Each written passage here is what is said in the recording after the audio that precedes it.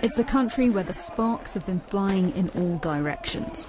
These fireworks were in support of President Morsi. People loyal to him gathered late into the night in Cairo to rally against those who want him out.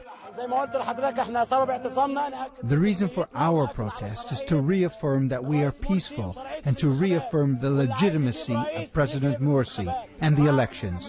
Whoever wants to bring in a president should do so through elections. Then there's the other side. They chanted "Morsi leave" in Tahrir Square, the symbolic home of Egypt's revolution. Mohamed Morsi narrowly won the presidential election a year ago. But in an increasingly polarised nation, some accuse him of empty promises.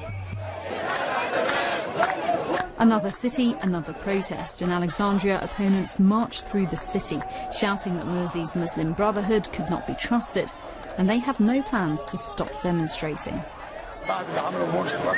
We will not leave until the president leaves. He assured us in his speech that he knows nothing.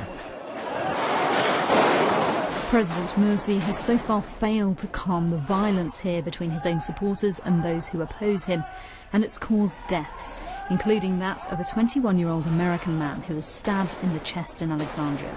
That has led the United States to advise its citizens not to travel to Egypt. Susanna Mendonça, BBC News.